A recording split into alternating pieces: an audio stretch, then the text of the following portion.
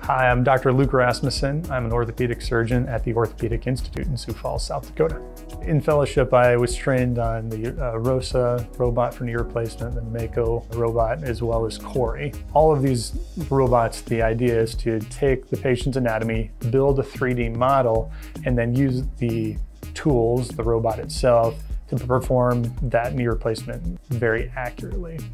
Because we are building a 3D model, we can actually plan intraoperatively or before the surgery exactly how we're going to position those implants to mirror the patient's individual anatomy. And then during the procedure itself, use the 3D model and the patient's native anatomy to test and see, once this knee replacement is in, how is it going to move?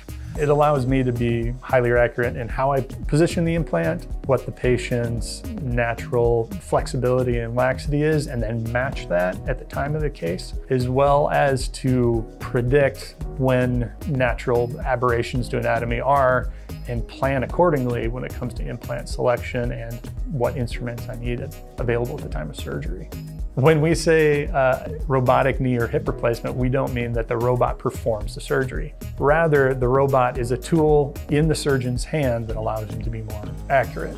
The robot scans in real time where the patient's anatomy is and allows us to position cuts on a computer screen and then accurately perform those cuts in real life. Effectively, the robot takes what's on a 3D model and allows us to recreate that on the patient's anatomy.